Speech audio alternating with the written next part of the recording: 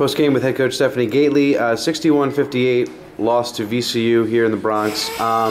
Started off well, 17-9 first quarter. After that, obviously, they went on a big run. They were hitting everything. Low percentage shots. But what was the difference in that during that run that you saw in the rest of the game after that first quarter? I just really thought the game was lost in the last 5 minutes of the second quarter. You know, when we could have put them away, and instead of putting them away, we just gave them life, let them hit that three at the end. You know, let them get comfortable. Didn't take care of the ball, and then the next crucial moments for me were the first 2 minutes of the third quarter. 2 straight turnovers resulting in transition baskets where they got a lot of energy and a lot of life after that.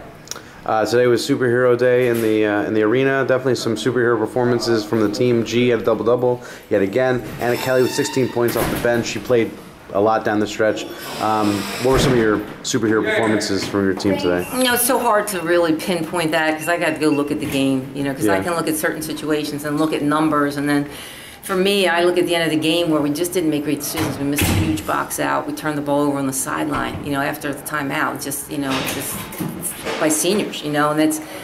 You know, I don't really get mad when we miss layups. You know, that's part of the game. Where I get frustrated and a little disappointed is when we turn the ball over uncharacteristically or we don't box out, because the big emphasis of today's game on our board was rebounding and taking care of the ball, and that's what cost us the game. 2 losses now in a row, but after starting 6-0 in conference play, what are you telling your players in the locker room? It gets harder. You know, it gets harder. It doesn't get easier. There's no pressure on. We're out of first place, so now we got 2 road games against 2 of the top teams, so it just gets harder. It doesn't get easier. All right, thank you, Coach. All right, sure.